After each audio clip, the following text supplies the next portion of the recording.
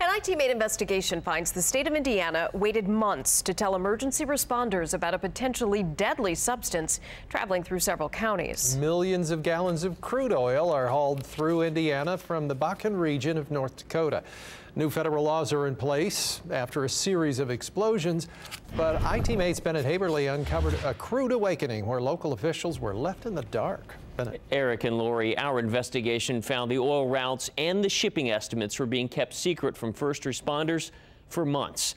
After initially saying there was no issue, tonight the state admits they made a mistake.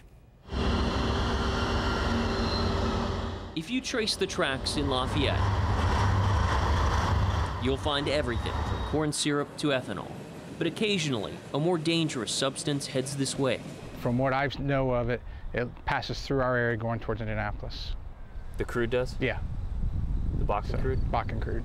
And so if you think of it in terms of a train full of gasoline, it's more flammable. Unlike traditional crude, Bakken oil is thinner, more volatile, more like jet fuel. Oh mon Dieu! Oh mon Dieu! Oh my God! Bakken oil has been involved in a handful of explosive derailments. This July 2013 blast in Quebec killed 47 people. Subsequent derailments in North Dakota and Virginia spared lives, but led the U.S. government to issue a safety warning in January that the oil may be more flammable than traditional crude. In May, an executive order followed requiring that rail companies tell states when, where, and how often the oil is moved by rail. Last year, we had about 300,000 bulk and oil cars came through our county. 300,000? 300,000 came through. And how often were you notified that that was happening? Not a single time.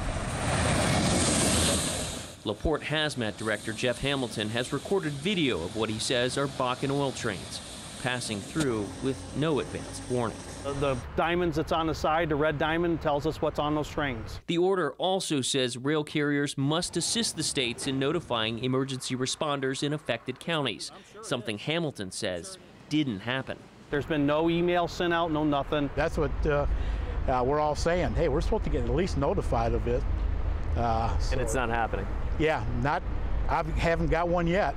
That was until we started demanding answers. Our investigation found the state withheld information about tens of millions of gallons of Bakken crude oil being shipped through at least 12 Indiana counties. Is there any time this week where you guys might be able to talk to us about this on camera?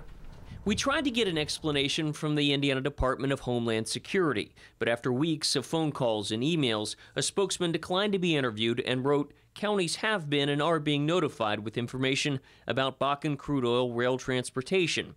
Except at the time, that wasn't true. The spokesman sent me that email at 10:52 a.m. on October the 8th. A separate email obtained by IT-Mate shows the counties weren't notified until 11:38 that morning, almost an hour later. And when they did finally receive the information, including oil routes and weekly shipping estimates, it was dated June 3rd, meaning the state sat on the information for 4 months. When we finally pressed the state again, the spokesman admitted the mistake, writing, "There was an internal delay at IDHS with respect to the first notification. It was not evaluated as efficiently as it could have been, and as a result, was not forwarded to the local responders as quickly as IDHS would have liked." Which is kind of, I'm sorry, that's nonsense, because we're the ones that's going to have to respond to this. One railroad notification shows the oil travels through some Indiana counties as often as 20 times per week. If you're bringing stuff through town and our officials don't know about it, you're in the wrong. But not everyone believes the notifications are crucial. From a firefighting perspective, for us, it really doesn't make any difference. We're still going to approach it the same way as we would any other flammable liquid fire. To address some of the concerns, rail companies like CSX are now holding safety seminars for first responders, like this one in Indianapolis. Still, the information remains closely guarded. Well, CSX believes that that information should be kept confidential for a couple of reasons. Some of it is commercially sensitive to us and to our customers. We've been lucky that we've not had anything significant here, but there's always that risk, and that's what we have to prepare for. Since we started asking questions, the state has received 2 more notifications from rail companies. Local responders told us the state also recently held a conference call, but gave no explanation for withholding that information. Our investigation continues online at wishtv.com, where we have information about where the oil travels in surrounding states. Tomorrow night at 6, we dive into another problem, leaking tank cars used to haul the oil and other hazardous materials that are still on the tracks. Bennett Haeberle, 24-hour News 8. On the road right next to you, thousands of them. Tires, some newer, some used. Many of them sold from used tire shops across central Indiana. So how do you know what's safe for the road? iTeammate's Bennett Haeberle found used tire quality varies and in some cases can have deadly consequences. There was no way. Truck just came over. I remember hearing my husband say, watch that truck. There was no avoiding it. Debbie Ford and her family were headed east on I-70 when a pickup truck headed west changed the course of their lives forever. Yeah, to this day, it's disbelief. The 2009 crossover crash mangled the Chevy Malibu. Debbie, her husband, and their younger son were all badly hurt. Their daughter Erin and her boyfriend Luke Lovins both died.